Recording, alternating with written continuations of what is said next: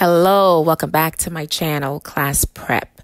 Today I'm going to give you an overview of photosynthesis, which is a process where plants, algae, and some bacteria uses energy, carbon dioxide, and water to make food. If you look at the term photosynthesis, photo means light, synthesis means to create. So that means food is made using energy.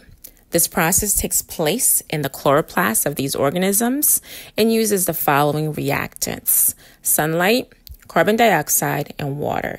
And the byproducts are oxygen, which is necessary to sustain life here on Earth, and sugar, which is needed to be used as a fuel. So again, this was just a brief overview for this process. There are enzymes that are involved throughout this process. So again, please come back to the channel to get some more information to help you review for the biology end of course exam.